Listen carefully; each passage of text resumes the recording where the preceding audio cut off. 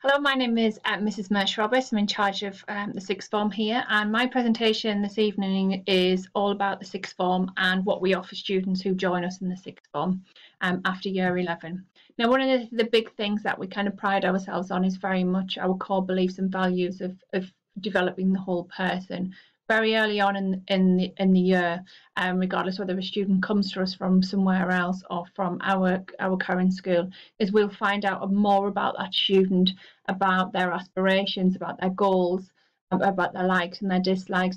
Get them to try and have a look at and analyse their strengths and weaknesses, so we can help them throughout their journey with us as well, and we can kind of help them overcome any obstacles they may have or any worries and fears that they may have over the time. So our programme of study generally looks as it is on this presentation. So all of our students will take three subjects, whether that be a BTEC, A-level or a mixture of both. Students can certainly, say for example, take 2 A-levels and 1 BTEC, or 2 BTECs and 3 A-levels. This is everybody apart from those students who may want to study further maths, and that would be the only case where students would actually have a 4th A-level. We then expect students to have a designated of 3 independent learning lessons, which is timetabled and students register for every single week. In addition to this, we have our STEP programme. If you're not from this school, our STEP programme is generally our tutor programme, where students on a Monday, Tuesday and Wednesday will have some time with our tutor, their STEP tutor. And we expect all students also to take part in one enrichment activity. We're very keen for students to have enrichment activity, so we're presenting ourselves as more well-rounded students as we go into the world as we leave us after year 13. So our current curriculum looks as it is on the slide. So these are the range of subjects that we do offer. As I've said previously, we allow students to mix the BTEC and the A-level together, and our current offer obviously is the 3 subjects as well.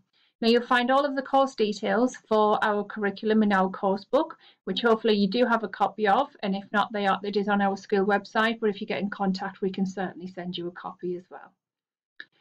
Subject choices. Often this is one of the things that I get asked a lot during a normal open evening is, how do I choose what to do? For some students, it is very obvious and very clear as to what they need to choose, because it might be that their future career actually tells them that they have to study certain subjects.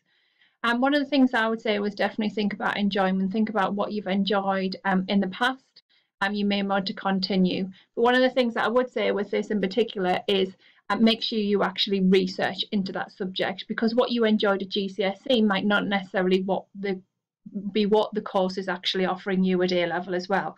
So it's really, really important you actually look at our course book and look at the modules that each of the department has chosen, because for example our history course will be very different to the history course that is offered, say, down the road at a different institution. The next thing that is important is to think about the learning style, and whether the strength lies within exams, whether you're okay with exams, or whether it's coursework opportunities, and whether the idea of having the opportunity to resit certain exams as well. So for example, that's what the BTEC would allow you to do. So BTEC is a combination of coursework and exams, whereas your A-levels, your traditional A-levels tend to be at the end of 2 years, you will have those exams. I've mentioned career aspirations. Course entry requirements are really important. So in our course book, you have entry requirements. Certain subjects will have particular requirements, or maybe it's 1 or 2 requirements. It's really, really important that you actually look at those as well. Our general entry requirements are 5 GCSEs at grade 4 or above in order to continue to study with us. And sometimes some people want to try something new. So for example, politics, psychology, sociology are all something new. And we do have some subjects that actually you don't need to have studied at GCSE in order for you to study at A-level or at B level as well. One of our major entry requirements is that all of our students are expected to come to us with either a GCSE in English language or English literature. The law actually states that all students must have an English and a maths grade 4 or above. What we do allow is we allow students that haven't got a grade 4, may have a grade 3 in maths, but they will be expected to resit that once they join us within the September. However, that may restrict some courses that you would be able to study. And again, they are our course entry requirements in our course book. We have a vast amount of pastoral support. Your pastoral support doesn't end just because you leave school.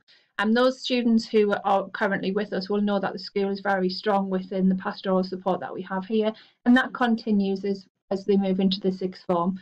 So we do have our own pastoral manager, Miss Surtees, who is in school every single day, and she's a non-teaching member of staff which students can go to. We have a sixth form admin for parents to immediately get in contact should they need any forms or any help with attendance, anything like that.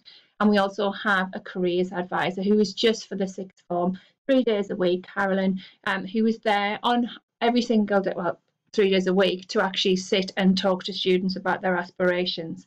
Now, all of our students, when they do arrive, will have an individual interview with Carolyn, who will then be able to tailor the opportunities we give them.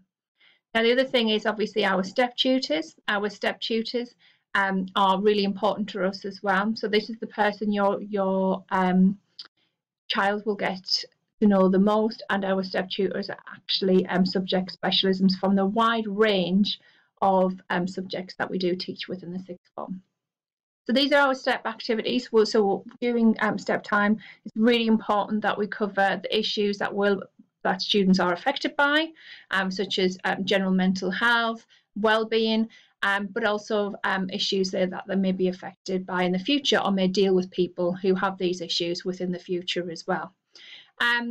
As you can see, our step time is generally Monday and Tuesday and Wednesday, and then on a Thursday and Friday we have subject intervention. Now, this is really important to us because if a student is identified as struggling or may need extra help, or sometimes the student themselves will say, well, actually I feel like I need some extra help, say for example in maths, and what that means is that on the afternoon the student can actually go to the maths tutor, who's Mr. Boardman, to receive that extra help as well. So we're very much monitoring students as they're going along, identifying very early on in the stage whether they're coping, what extra help they may need, what extra skills. We have a wide range of opportunities available. So internships, there's a separate video on internships, a fantastic opportunity we have here at Framwellgate Schools, which is really important to have a look at. And it's something which is very bespoke to our school. But we also have a lot of activities that run throughout the years, for example, first aid, sixth form buddies, council, D&V, work experience, school guides, sixth form sport as well. We have a designated hour once a fortnight for sixth form sports as well. Our career advice and guidance is something which we are very proud of. As I said earlier, Carolyn is on hand in the sixth form 3 days a week. She certainly gives students a lot of opportunities to get involved in a wide range of things that they may be interested in.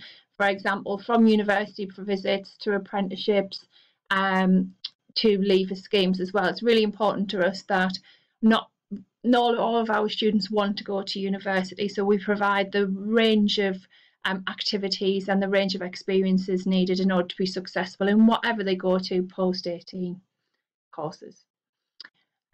Our sixth form is a community, and it's really important to us that our students come, and yeah, they are here to study and they're here to get good results, but we are a community where we like to get involved in charity work, where we like to have a bit of fun, where we like to give students a wide range of enrichment activities to take part in, whether it's a part of the National Doodle competition, to trips to Dalton Towers, to first aid, to trips to the beach if that's part of their coursework as well.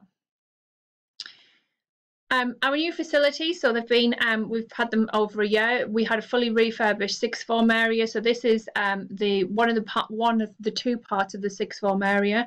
So the sixth form have their own computer room, but they have this area which is here.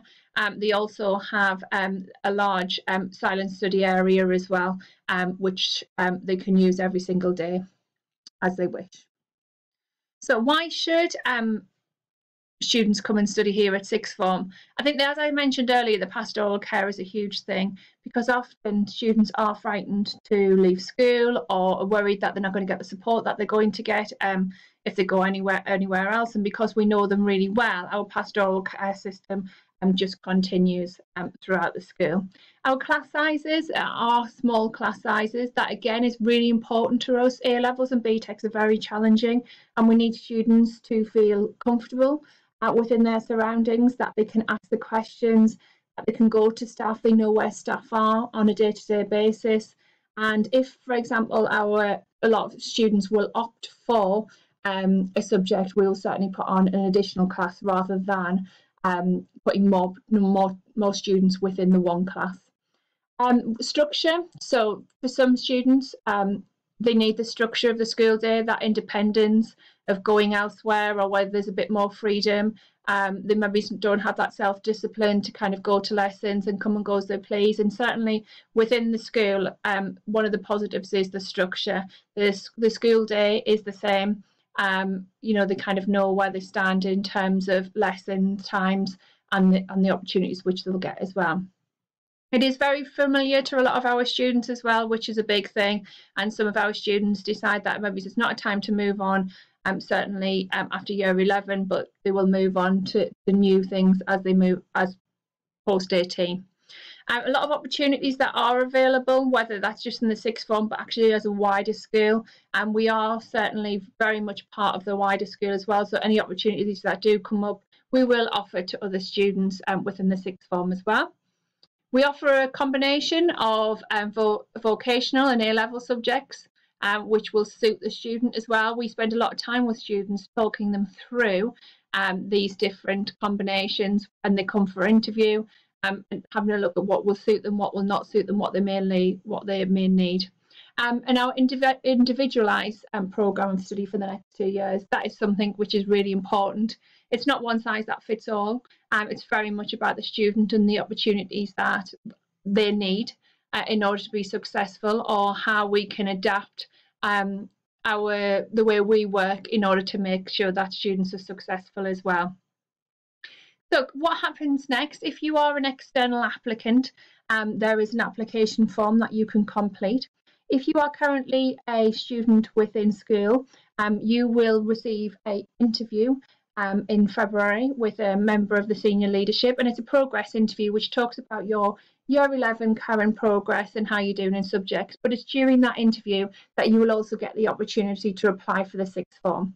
So if you are within school, you do not need to complete an application form. It will be completed with you during that interview. If you are an external student, please complete an application form and send it in to us. And again, you will be invited to an interview around about February time.